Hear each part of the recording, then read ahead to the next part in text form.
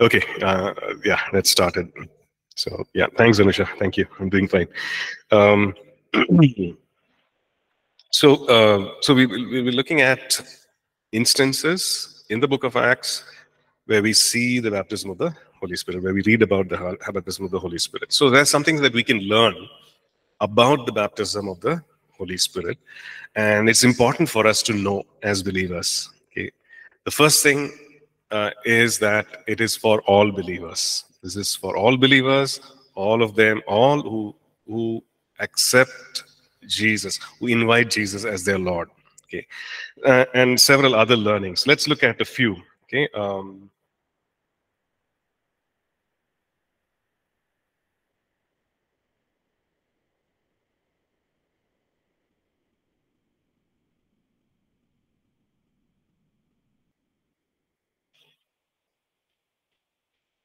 Okay, so since we looked at in detail each of those 5 instances, we won't revisit that again. You can go through in the notes, but I'm just picking up from page 13 or 14 in your physical notes, where we have a summary of those 5 instances. Okay, and there are learnings, right? Firstly, this is what we see, that in 3 of the 5 cases, 5 instances, that they were baptized in the Holy Spirit. Okay, first of all, they were first baptized in the Holy Spirit and later baptized in water. Like we read about Saul, we read about Cornelius' house, and probably in the 120 also. Okay, so we see that. Then we see that what are some things that we learn?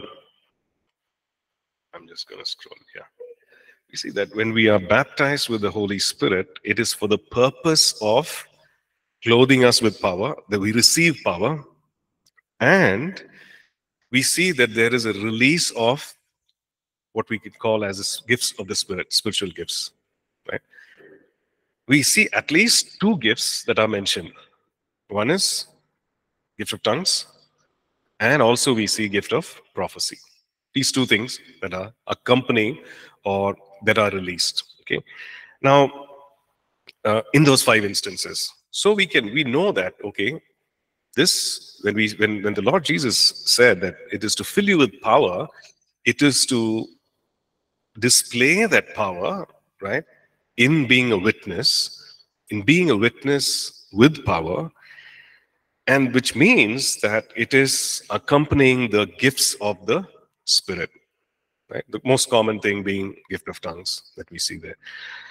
So the Holy Spirit who comes, who overpowers, who overwhelms, who baptizes, he comes with all these gifts and releases these gifts among us. So that's something that we see, right? He works these gifts through the believer. Okay. The power that we receive power to be witnesses. The power that we will receive, one of the ways in which this is expressed or displayed. Okay. See, for example, there is power that is flowing, and because of which the bulb is switched on, right? There's electricity there. We can say, yeah, there is electricity. When the power goes off, when the lights go off, then we know that there's no power. There's no power. When the light is on, we know there's power, right? So you know that there is power because of certain things that are happening, because of the display of the light that comes on. Similarly, the display of the power of the Holy Spirit, one of the ways, is through the expression of the gifts, right? The power of God, the power of the Holy Spirit expressed through the life of the believer is through the gifts. Okay. So we need to understand that. Other ways, yes, transformed lives, right? It's a big thing. The way you live your life, that is again the way you lived your life and the way your life was transformed. That is a big story by itself, or a big a proof of the power of God, right? Because Saul's life, One day, he's persecuting, has encounter, baptized, then goes on to preach, right? Drastic transformation. He's going to Damascus, on the way to Damascus, arresting. From Damascus, preaching. Can you just believe that? Persecuting, preaching, right? So that itself is a demonstration of the power of God, right? The transformative power of God, radical change, right? But it need not stop with that alone. Many times we see, okay, transformed lives, power of God, yes. But also, when we look at these instances, we see that the expression of the power, God wants to display his power through the gifts of the Spirit. And the gifts of the Spirit are valid expressions of the Holy Spirit, are valid displays of the power of God. Because we know it is the power of God. It's not a human ability, it's not human talent. It is the power of God flowing in and through ordinary believers, right? So that is something that we understand. Okay, the most common gift that we see seems to be the gift of tongues, right?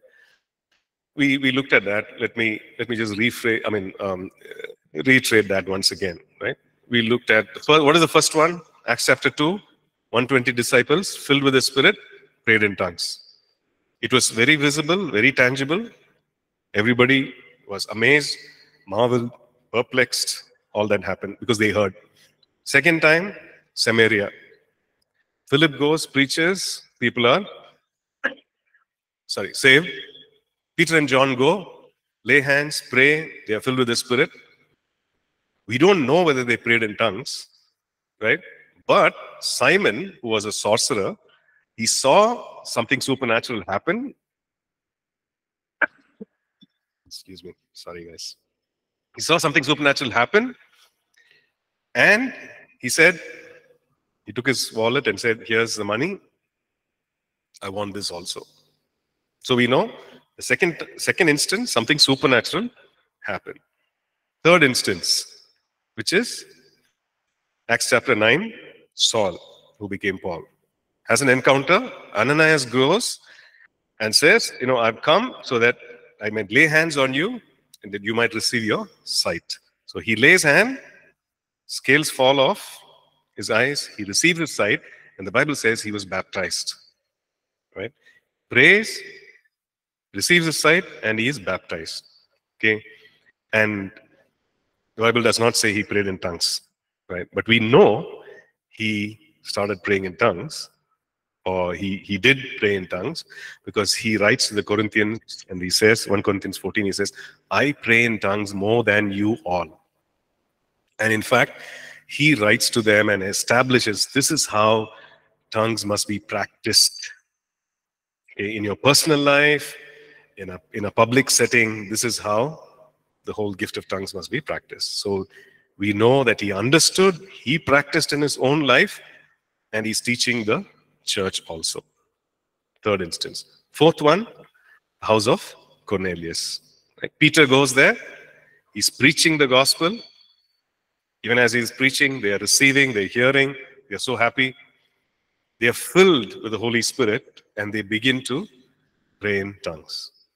Right? So the Jews who are with Peter, they are all stunned, They have also, just like us, they have received.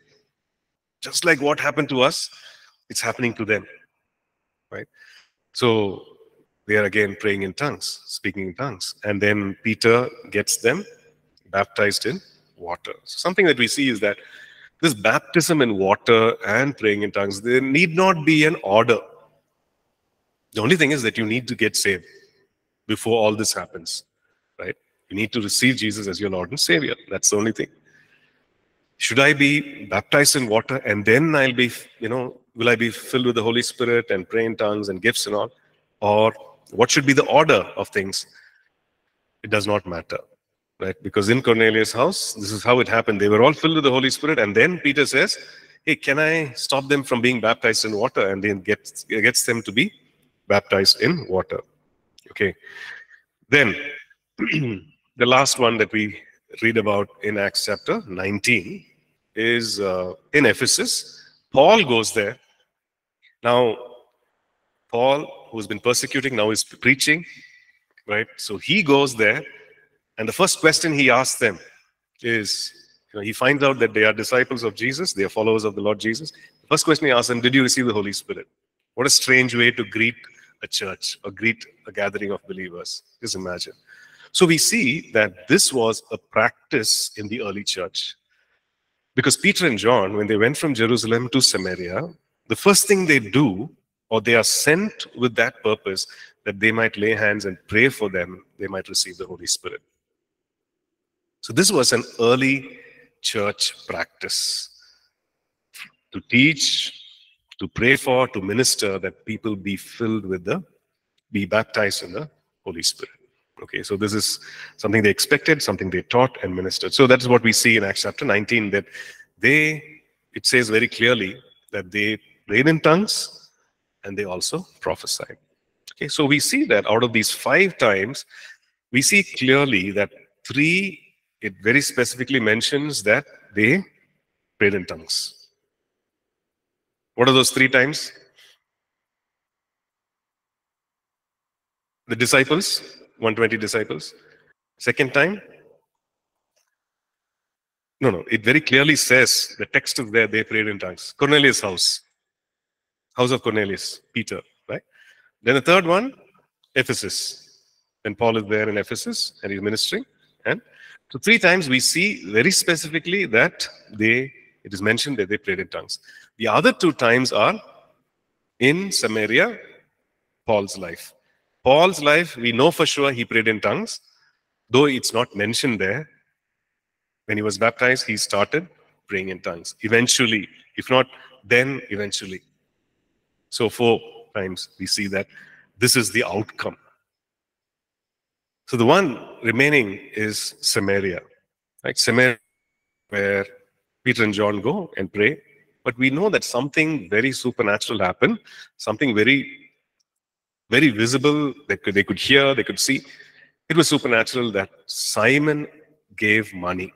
He was willing to give money to receive that gift so that he might also lay hands and pray for us. Of course, his motivation and intention was something else, right? Because he was a magician.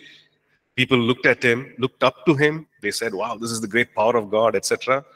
But now he was losing that influence, right? Here was something which was greater, even more powerful, right?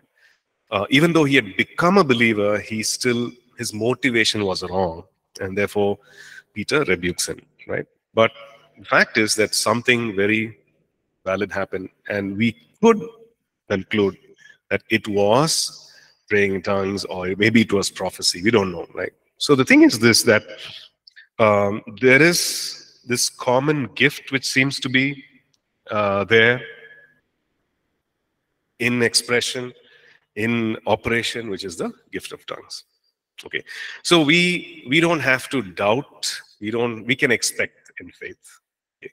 Maybe there are some of us here who've not yet started praying in tongues. Okay, so don't shut yourself out and say, okay, it's not for me. Okay, many times we say, no, this gift is for you, this gift is for me. No, that's for you, this is for me. No, that it is for you also. So don't exclude yourself. Don't say that, praying in tongues is not for me. Or maybe you see some other believer, who's been waiting on the Lord and struggling, etc. Don't say, maybe, in order to make them feel good, we say, maybe there's some other gift, for you. God has already given you this. Maybe this is not for you. No, that's not scriptural, right? So God wants to. Okay, so let's look at some common questions. Yeah, and we will address some of these questions, and maybe after that, if you have some more questions, we can talk about that also. Okay. So some common questions here. What is the difference between indwelling and baptism? I think we addressed this earlier, but let's look at it. Indwelling, meaning the Holy Spirit is always already with you. So that's a common question. When I became a believer, did I receive the Holy Spirit or not? Yes. Then what is this? Again, receiving the Holy Spirit. Right? So That's a very valid question people ask. I received the Holy Spirit already. He's already God, omnipotent, all-knowing, ever-present God. What is this again receiving thing? But the fact is, we know that he's infinite. There's more to him than we can even imagine, right? So yes, he indwells us, right? But we also know that he's an infinite God, right? He's an infinite God. And so he wants to make more of himself available for us. And this is something that is very, very scriptural, this baptism of the Holy Spirit. It is for those for whom the Holy Spirit has already come and he's indwelling. For the believer, right? Those who have invited Jesus, the Holy Spirit is dwelling. But this is for those, right? So we see that the Holy Spirit indwells us, but he is infinite and there's more to him, and he wants to pour more of himself in this manner. In fact, everywhere we saw, whatever we saw in Book of Acts, we see that people were actually believers. They came to know the Lord, right? They experienced Jesus. In Samaria, there was great rejoicing. They came to the Lord, right? The first instance, they were already believers. They were already in prayer. They were waiting, which means they had the indwelling of the Holy Spirit already. And this is something that the Lord wants to give more. Is because he is an infinite God. There is more of him. And he wants to take the believers, all the believers, through this, right? So we see this. One example, the way we can explain it is how the Lord Jesus explained it, John chapter 4, John chapter 7. Okay, so you can remember that, John chapter 4, John chapter 7. Let's look at that verse. In John chapter 4 and verse 13, this is in response to the woman at the well. She asked that question, you don't have any vessel to draw the water. What is this living water that you can give? So this is what the Lord says. The Lord Jesus answered and said to her, whoever drinks of this water will thirst again, but whoever drinks of the water that I shall give him will never thirst. But the water that I shall give him will become in him a fountain of water springing up into everlasting life. Okay? So he's saying the water that I give, or what I'm going to give, will become in him a spring, a fountain. A springing a fountain of life, fountain of water springing up into everlasting life. Then John chapter 7, verses 37 through 39. On the last day, the great day of the feast, Jesus stood and cried out, saying, if anyone thirsts, let him come to me and drink. He who believes in me, as the scripture has said, out of his heart will flow rivers of living water. But this he spoke concerning the Spirit. Verse 39, very important, he's explaining. Okay, this he spoke concerning the Spirit, whom those believing in him would receive. For the Holy Spirit was not yet given because Jesus was not yet glorified. Okay, so he's talking about the promise of the Father, because he said, when I go, I will send, right? He's talking about the Holy Spirit. So here, John is explaining, this he spoke concerning the Spirit, because whom he has promised, those believing in him would receive, and that would happen when Jesus goes to be glorified. Okay, so what do we see in these two passages? We see a difference in water level. Yes or no? Right? Both talks about water, right? But in one, John chapter 4, Lord Jesus is talking about a fountain. Those believing in him would receive something, that eternal life. I shall give in him a fountain of water springing up into everlasting life. Second one, John chapter 7, is talking about a river of life. And that's a specific reference to the Holy Spirit, whom those believing in him would receive once he goes to the Father. Okay, so yes, the fountain is there. Holy Spirit's presence, the eternal life is already there in those who receive Jesus, those who believe in him. But the river begins to operate when we receive the baptism in the Holy Spirit. Right? So out of the heart will flow rivers of life-giving water, a living water. Okay. So we know that, a river does so much more, right? We see where the river is, there is life, there is civilization, there is greenery. It's touching, impacting. Wherever the river flows, there is change, right? Impacting, right? It's so powerful. Okay, so we see that. So indwelling and baptism, this is the difference. Okay, so we understand that. Any questions on this? Further questions? Sorry. Any further questions? Indwelling, baptism. So if anybody asks you, okay, what is the difference? Would you be able to explain? Yeah? Right? So somebody comes and says, I already have the Holy Spirit. Why are you praying for baptism? Right? I don't need. Right? So we should be able to share from the word and say, hey, this is what Jesus said. It's not you saying. It's not me trying to tell you something. But this is something valid which Jesus himself promised. If you want to walk in what Jesus promised, then we can pray, right? Okay. Yeah. Once again, indwelling, baptism, right? Okay, so the word indwelling, what does it mean? Indwelling, dwelling inside, right? So every believer has the indwelling presence of the Holy Spirit. Okay, several verses that testify to that. We are sealed by the Holy Spirit, etc. We can look at maybe Ephesians chapter 1, verse 13, 14. Okay? Verses 13 and 14, Ephesians chapter 1. And we were looking at, you can read those verses. The Lord Jesus explained in John chapter 4, John chapter 7.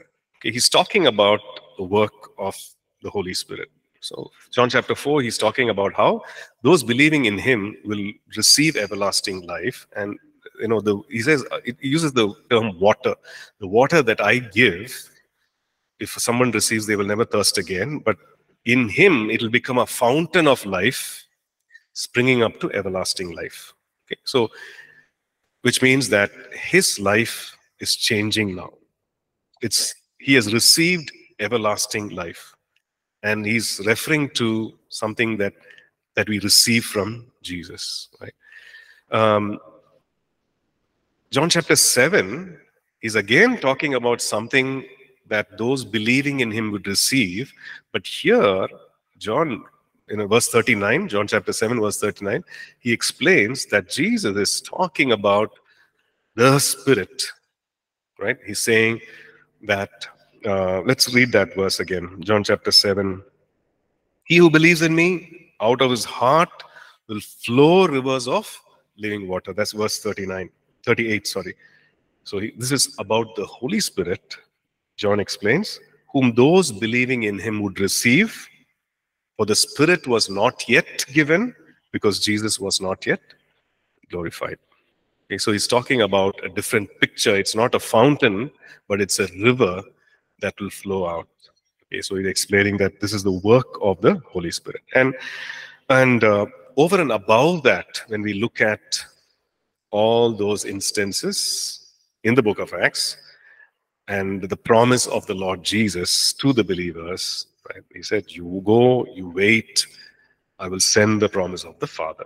Okay, now these were people who had already started following Jesus. Right? In Samaria, we looked at Jerusalem, we looked at Samaria, Paul's life, Cornelius' house, Ephesus. All these people were, people who had just then received Jesus, or we had already received Jesus as their Lord and Savior. So they had the indwelling presence of the Holy Spirit, right? But there is something else that is happening because of the baptism of the Holy Spirit.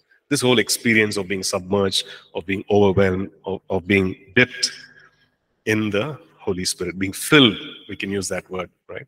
The Holy Spirit. So this is for every believer. So it's not one and the same. It can happen at the same time, like the house of Cornelius, right? They get the indwelling presence, they're filled with the Holy Spirit. Same time, one package, everything is done. Or it can be like Samaria. There was a passage of time, people went, Peter and John went, prayed, then the baptism. Or like the disciples in Ephesus, they were actually disciples for quite some time, right? They knew only of the baptism of John. But Paul goes there and teaches them and then prays for them. They are filled with the Holy Spirit. So we see that it can happen right then, but it can happen over a period of time also. But it's for all believers, right?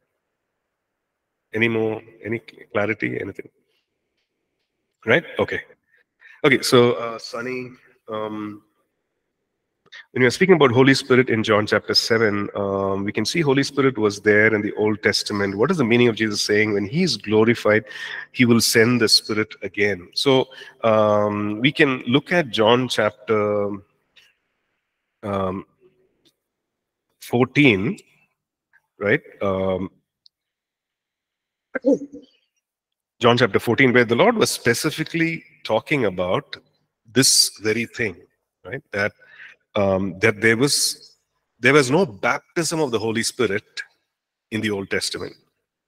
The Holy Spirit, like we studied in the Old Testament, the Holy Spirit would come on people for a specific purpose, for a specific assignment, and he would empower them to do certain things, supernatural, prophetic words, prophetic acts, and that is it. So people would go to that person to receive, to hear from God, etc. Kings would go, to get guidance and so on, right? So that is what we see in the Old Testament. But in the New Dispensation, we see some that has changed. The Lord Jesus teaching in John chapter 14, right? 14 and verse 12, he says, verse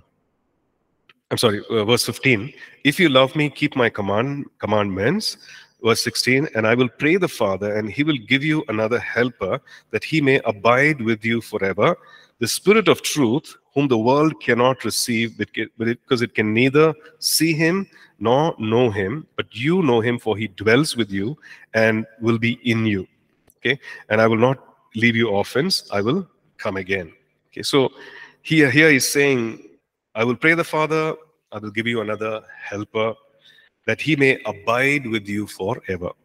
Okay, so the Lord is talking about the helper, the work of the helper, the ministry of the helper, and that is something that's going to happen, right? If you go down to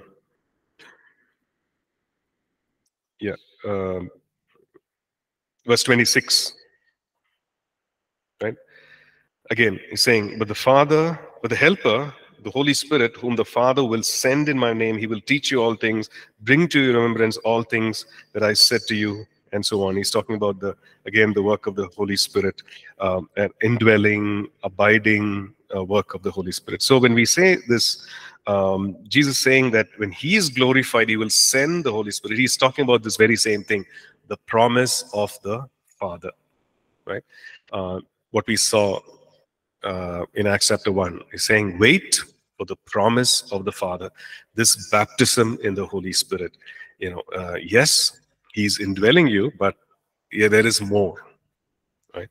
So that is what he's talking about there, that the indwelling presence of the Holy Spirit, yes, praise God, but there is the baptism of the Holy Spirit, which he wants for every believer, so that they can be witnesses with power. So that's what the Lord is referring to, right? Okay. Okay, so if the question, okay, should I be baptized in order to go to heaven? The answer is no. We don't have to be baptized either by water or by baptism of the Holy Spirit in order to go to heaven. Who goes to heaven? Sorry. Who goes to heaven?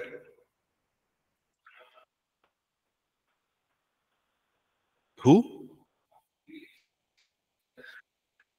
Yeah, the one who's saved, because he's a savior, right? The one who saves us from sin, the one who clothes us with righteousness. So, how is a person saved? Romans chapter 10. Okay, it's very clear. Let's look at that verse. Romans 10, verses 9 onwards. If you confess with your mouth the Lord Jesus and believe in your heart that God has raised him from the dead, you will be saved. Right? So that's how a person is saved. So verse 10, for with the heart one believes unto righteousness, and with the mouth confession is made unto salvation. So a person is saved. Whoever believes on him will not be put to shame. Verse 13, whoever calls on the name of the Lord shall be saved, and so on. So this is how a person is saved. And a saved person is the one who, whose this destiny is changed. So the whole direction is heavenward and not hellbound. Right? So that's the person who is saved. So what is water baptism? It's a loud proclamation, hey, I am saved. It's also obedience to Scripture, right? Obedience to Scripture, saying that, hey, I want to proclaim, I want to declare that this is what happened to me. I'm dead to sin, I'm alive to Christ. It's just like what, communion, it's a declaration that this is what happened to me. It's an act of obedience. Whenever we obey, whenever we are actually submitting to the Scripture, whenever we submit to God, a lot of good things happen. Authority. Submit to God, resist the devil and he will flee. Right? So we are submitting. There's a lot of things happening, right? All good things. But water baptism will not take us to heaven. It is to believe, to receive Jesus, that he is one who is our Savior. We are born again because of that, and because of which we go to heaven. Okay. Because people might have question about, Acts chapter 2. I think that's where, a lot of questions of this nature come, you look at Acts chapter 2, where Peter responds, right, to the question. Because Acts chapter 2, verse 37, they ask the question after the message, men and brethren, what shall we do? He's preaching about Jesus. He's preaching about, from the Old Testament, etc. So they ask that question, what should we do now? Tell us, what should we do? Because they are convicted in their heart. Then Peter says, repent and let every one of you be baptized in the name of Jesus for the remission of sins, and you shall receive the Holy Spirit. So somehow people have come to put that all together and say, be baptized and you will receive remission of sins. But the fact is, he says, repent. Repentance is what, positions us for salvation. So this baptism, there's nothing magical in the water. Right? Baptism is a very loud yet non-verbal declaration, proclamation, loud declaration to the people, to the spiritual world. You're declaring, I belong to Jesus. I was dead, but now I'm alive. Okay. So he says here, repent and be baptized in the name of Jesus for the remission of sins, and you shall receive the gift of the Holy Spirit. So sometimes people use that to say, you must be baptized in order to be cleansed from sin, to receive remission of sin, or to receive the gift of the Holy Spirit. But Romans chapter 10, that's the thing. And also the lives of people that we see, right? Cornelius' house, were they baptized before they received the Holy Spirit? No, they received, right? Okay. Right. So I think that is sufficiently answered. Okay, so let's look at another question, which is in the book itself. If you don't have any further questions on this, what about 1 Corinthians 12 and verse 13?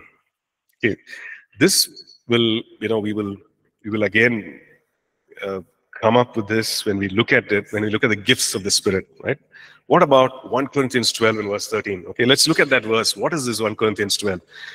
1 Corinthians 12:13 says, "For by one Spirit we were all baptized." That word again. We were all baptized into one body, whether Jews or Greeks, slaves or free, and have all been made to drink into one Spirit. Okay, so people might say, by the Holy Spirit, I'm already baptized.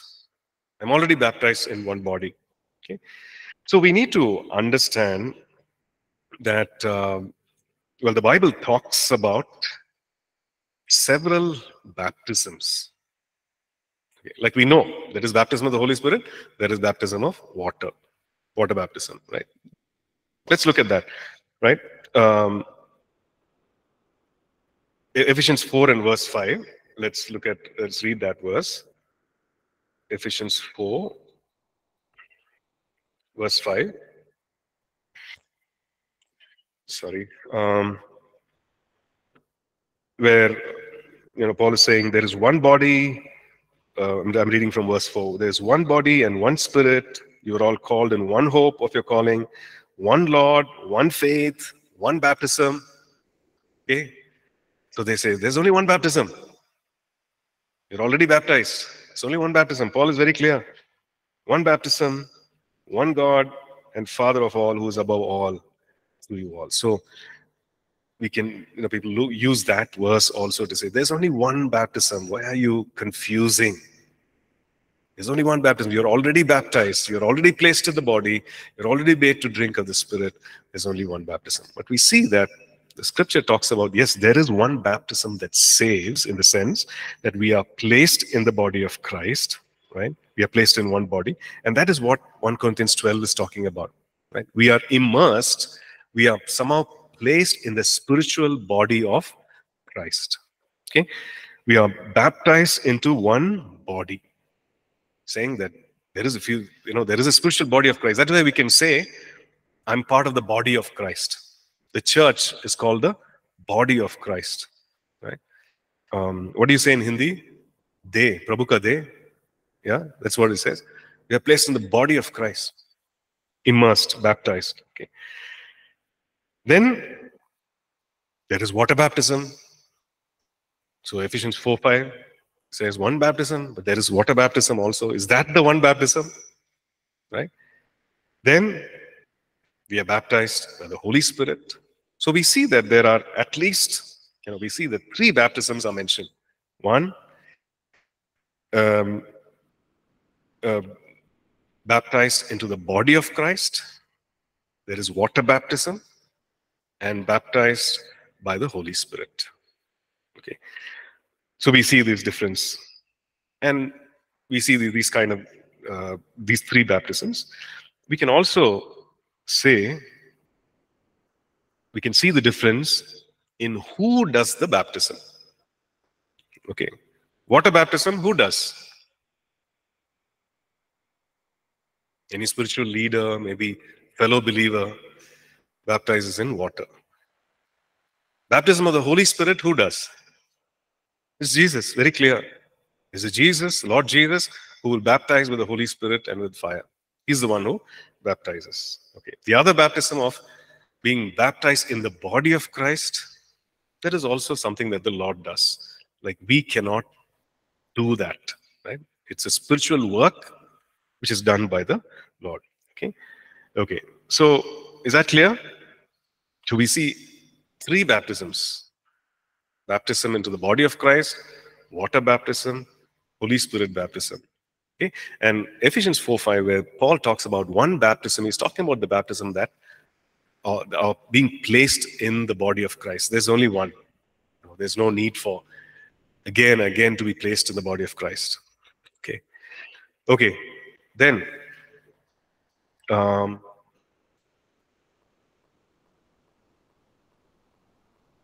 okay, the question is, the baptism of the Holy Spirit has to be conducted in the church on a regular basis? I'm sorry, Shani, you have a question. Yeah, go ahead, please. Yeah, it was from the last section Can you explain? I still understand where it says in the scripture where it says Jesus said, "I'm out of your." I Your guess. mic is muted or something here is muted. It's not coming. I'm not able to hear. Monitor.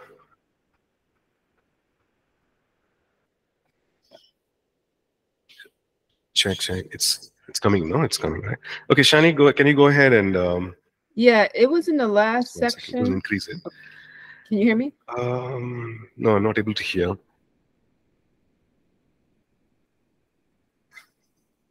That's loud. My voice is loud. You can enter. My volume is loud. Check. You can reduce my volume. Check. In the monitor. Check. It's still loud. You can bring it down. In the monitor, you can bring it down. So just only in the monitor. Okay, so Shani, I'm not able to hear you for some reason. What you're saying. Maybe if you can put it on the chat quickly, we'll answer that. Right. In the meanwhile, we'll answer Gertrude's question. The baptism of the Holy Spirit has to be conducted in the church on a regular basis. Yeah, I mean, it's good to teach because in a church, people can come from various persuasions. Maybe people who do not know about this, maybe they come from another church which does not practice this, etc. Just like we see in those 5 instances in the book of Acts, we see those several different kinds of people, different circumstances under which they, come to follow Jesus. And so it's good to teach about the baptism of the Holy Spirit and to minister. Yeah, you can do that on a regular basis, like we do Actually, here Pastor, can you here hear in All me? People's Church every alternate month. So at least 6 times in a year we do that. Right? Okay. Okay. So I'm not able to hear the monitor. Okay, so we'll try to fix that. Gertrude, I'm not able to. I can see you're unmuted, but I'm not able to hear. So you can go ahead and Thank maybe. you. Thank you, Pastor. Okay, my question is answered.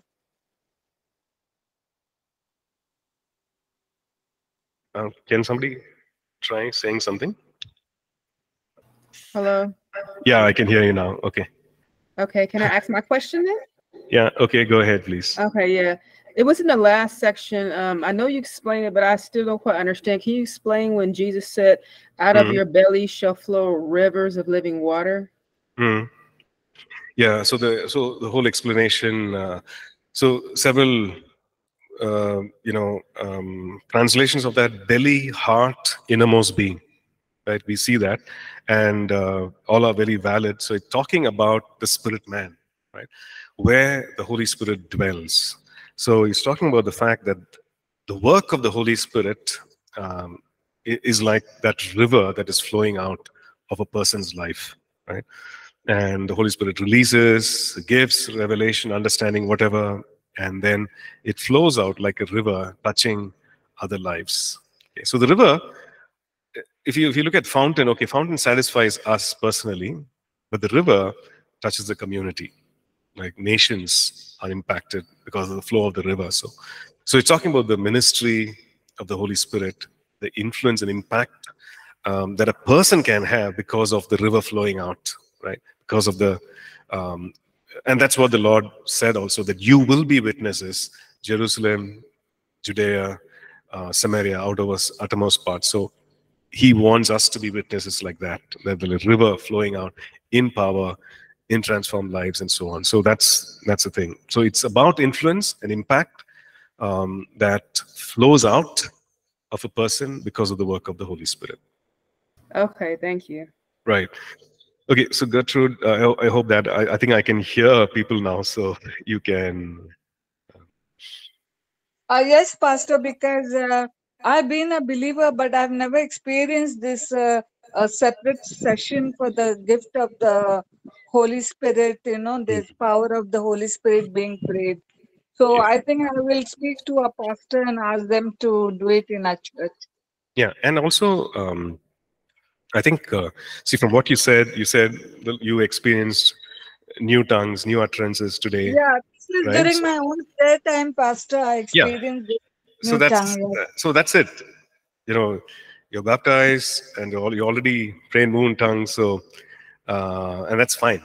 But if you're talking about the other believers But, who yeah, need other to be believers who were baptized recently, Hmm, I know that they have not experienced these gifts, Pastor, in our right. church. Yeah. So we will, we will actually look at some of these things. What can be hindrances? Why is it that everybody can, but not everybody does? Yeah. We'll look at that. Yeah. Okay. Sure. Thank And you, then, Pastor. yeah, most welcome. Sunny Moses, is it necessary to make the declaration such as water baptism? I'm sorry, I didn't understand that question.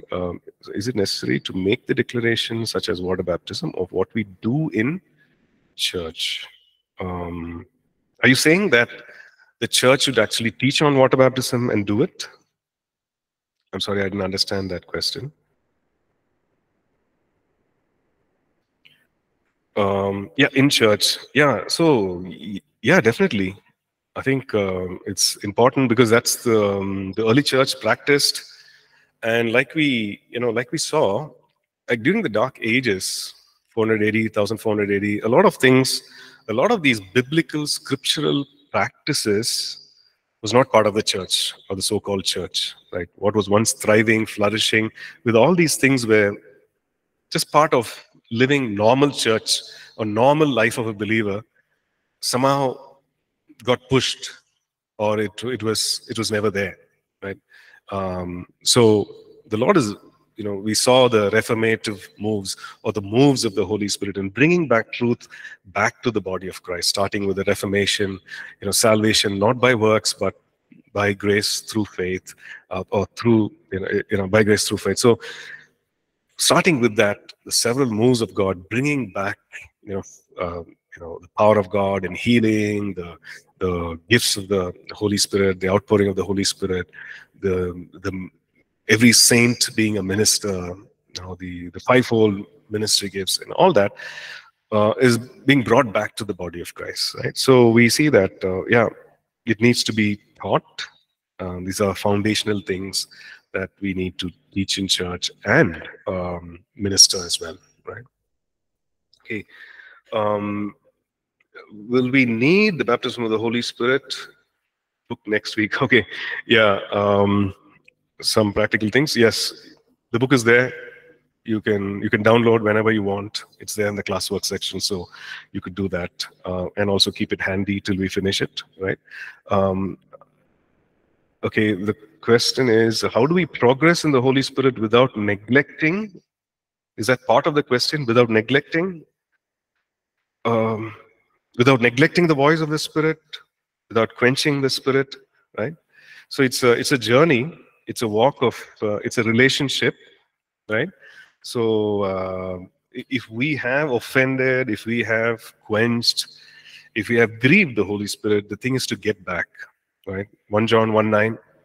When we confess, there is repentance, and then we get back in fellowship, and we continue our walk with Him. Okay, when is our first quiz?